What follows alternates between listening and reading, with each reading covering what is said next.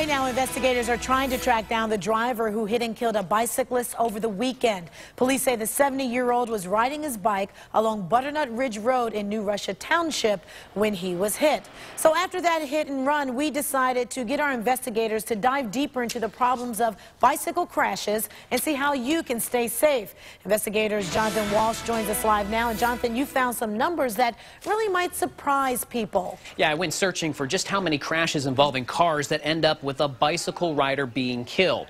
There is an age factor and a helmet safety factor that will open your eyes.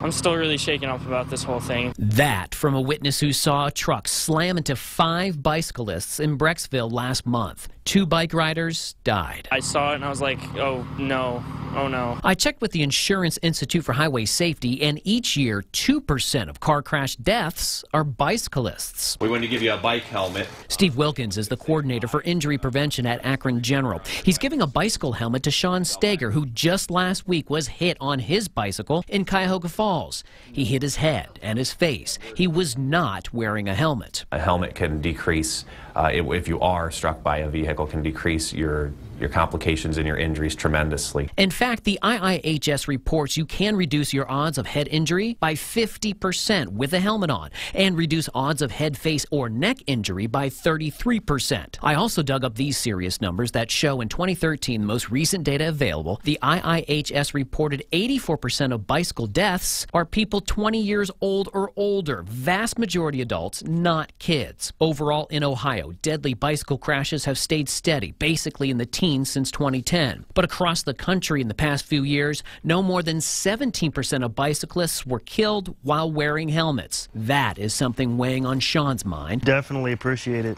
That will be on my head every day. Now, Steve, the injury prevention specialist, said one other issue contributing to more accidents, texting and driving. Distracted drivers can kind of sway in the lanes, and that causes big-time problems for everybody, including bikes.